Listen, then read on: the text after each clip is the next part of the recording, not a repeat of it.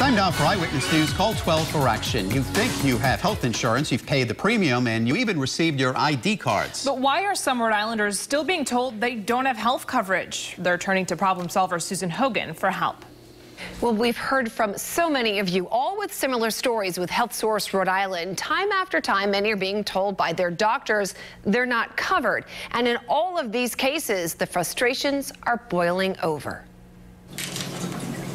It happened to Tamara Gruber. I took my daughter to the dentist. We found out that when we got there that they told us we didn't have coverage.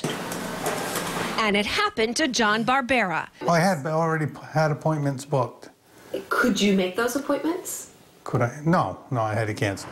Both went online, signed up for health coverage through HealthSource Rhode Island, and both have proof they paid their premiums. But unfortunately, their information never got processed. Tamara's account kept showing a credit of $1,000, which means HealthSource wasn't debiting her account and paying her insurance provider, which is what's supposed to happen. I was very concerned that we're going to end up without health care if the payment wasn't taken, even though it looked to them as if we were actually owed money. John was told his coverage would start March 1st after he paid his first $800 premium. He made doctor's appointments, but his health cards never showed up. I said, oh, here we go. Yeah. And I said, well, I've got my bank statement that shows you took $844.56 out of my checking account, like, immediately.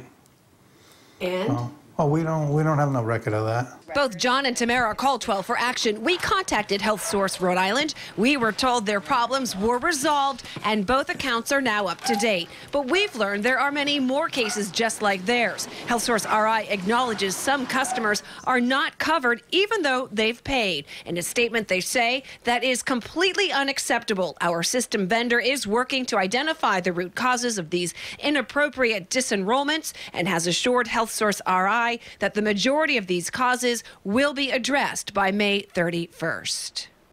Now, HealthSource also tells us as a result of these complaints, their system vendor, Deloitte, is creating a quality assurance process to identify those who are improperly disenrolled so they don't find themselves without insurance. And if you have a consumer problem you need help solving, contact our Call 12 for Action Center Monday through Thursday from 11 until 1, hotline 228-1850.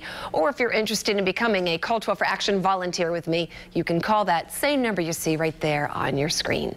I'm problem solver Susan Hogan, Eyewitness News.